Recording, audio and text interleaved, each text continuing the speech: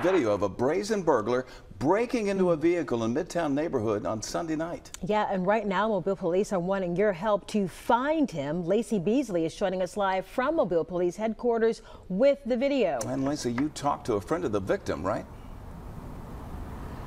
Yeah, that's right, Lenise and Byron. Now, she tells me if it wasn't for her roommate's Ring doorbell surveillance video, she would have never known this happened.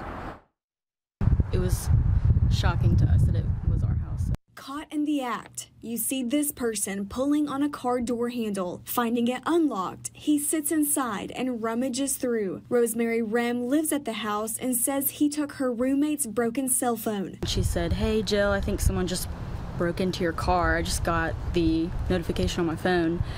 And so she saw the video the next morning, and then I also saw it the next morning, and we just kind of started freaking out because we were like, what the heck's going on? She says their Midtown neighborhood is normally quiet, and they have not heard of other neighbors getting hit. They sent this video to Mobile Police, and now investigators are searching for this suspect.